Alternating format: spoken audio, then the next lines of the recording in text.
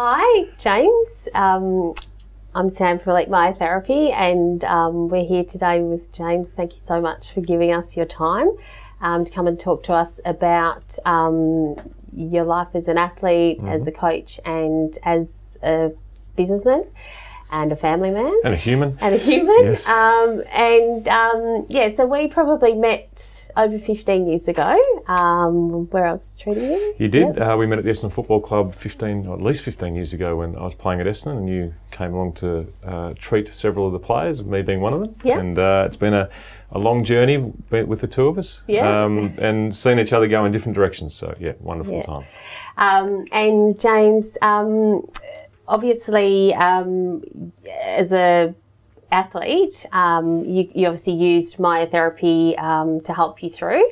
So could you mind just explaining how you used myotherapy in your career, and what benefits and Yeah, a number of ways. I mean, firstly, interesting, the cycle of an athlete through a week, or a footballer. You play on a Saturday and very sore early on the week, and the myotherapy early in the week was all about trying to reduce that soreness and work out which part of your body needed work. And initially we just called it massage or a rub down. So we did a rub down, and then it went from a rub down to masseurs, and then the myotherapists came in, and you being one of the first myotherapists to come in. But so the whole industry has changed. But the treatment on the body definitely early in the week, and then I always tried to get 2 sessions with yourself or whoever was at the club.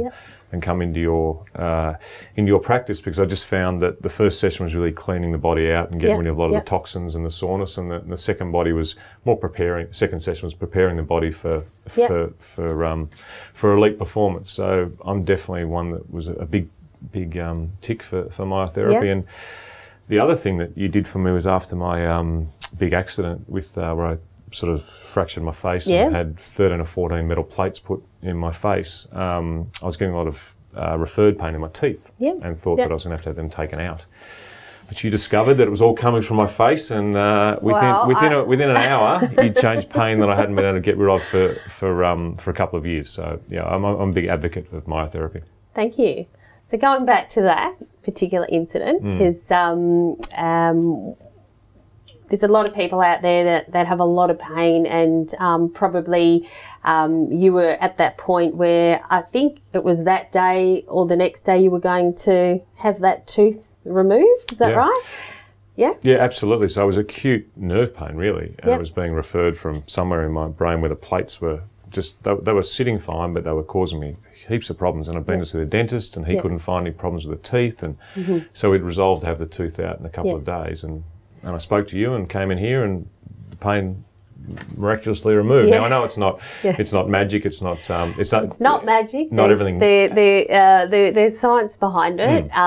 But I suppose for me, a lot of people when they have pain just freak and go from zero to the worst outcome. And it's often really important to understand that the body, there's reasons for everything, and that particular for people that treat the jaw well, that's a referral position, a spot for that particular tooth that was hurting. So I think on that day, I remember it quite clearly. You said to me, I've come in here for my hamstrings, and now you're doing something in my mouth. How's that going to work? So that to me is, just a little for any myotherapists or other therapists listening to this, or any customers that have got pain out there, ask the question, seek some advice before going to that last resort, because there is generally a reason. Well, it's always a bit frustrating coming in here, because I come in here and say I've got a sore knee, and you end up working on my lat, which gets rid of my knee pain. I can't quite work it out, but there's obviously a science to it.